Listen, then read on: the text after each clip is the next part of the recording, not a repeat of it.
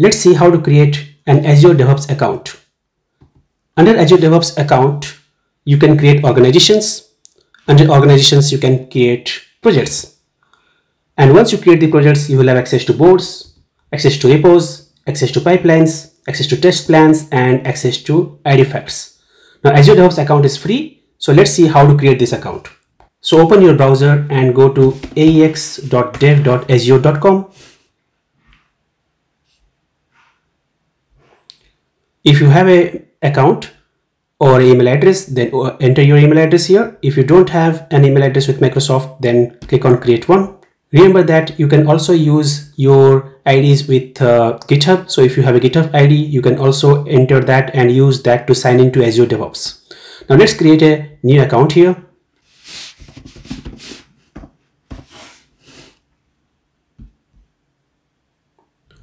Now this ID is available, so that's why I was able to create it. Now let's create a password.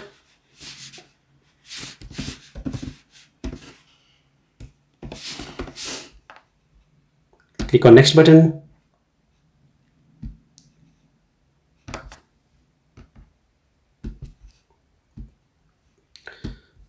Now I'm just entering some random dates here. So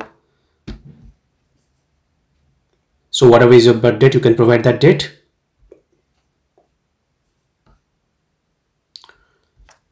Now there is a security challenge here. So you have to, so it is now showing that you have to move this robot in the direction of the hand. Right, so let's click on submit. So verification is complete and it is successful.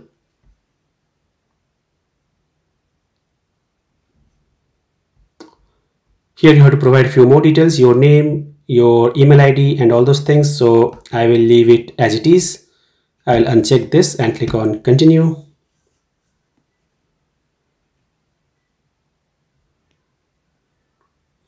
So now the account has been created successfully and you can see the home page of the Azure DevOps. Okay, so this is the default home page. So here you can see the first thing, without creating organization, you cannot do anything. So first of all, you have to create a new organization. So click on this create new organization button. Click on continue.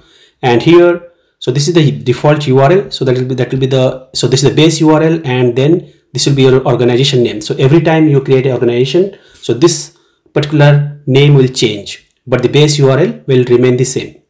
So you can leave everything else as it is, and then enter these characters here.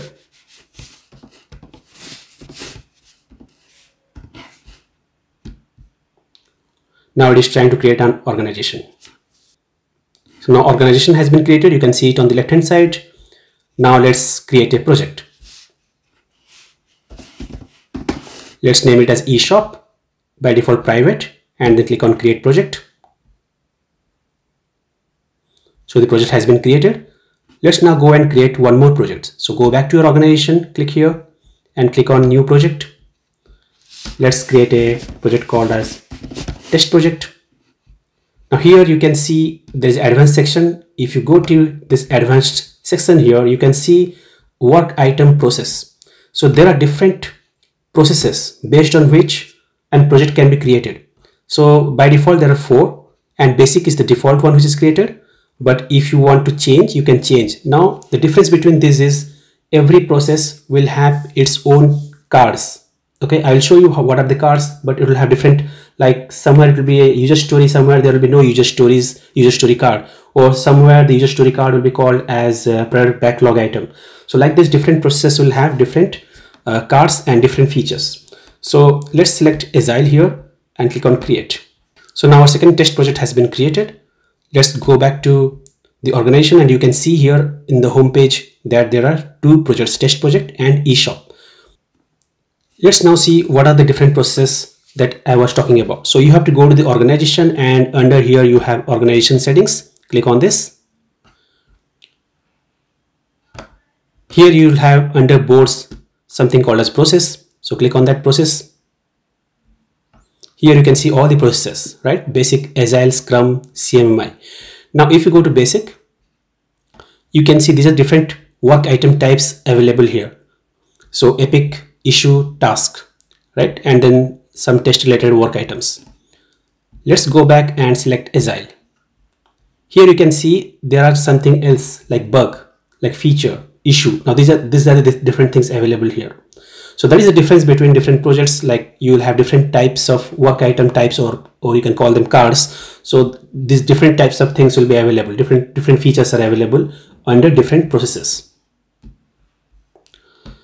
Let's now go back to our organization and the project. As I mentioned you earlier, so under organization you can have multiple projects. Similarly, under the account you can have multiple organizations. Now under projects, once you have created the projects, you can see here some icons are coming up.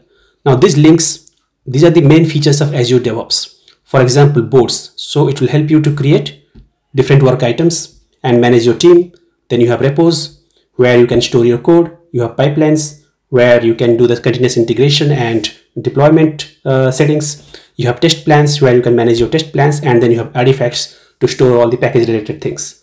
So this is the overall overview of the Azure DevOps account and the organization and the projects.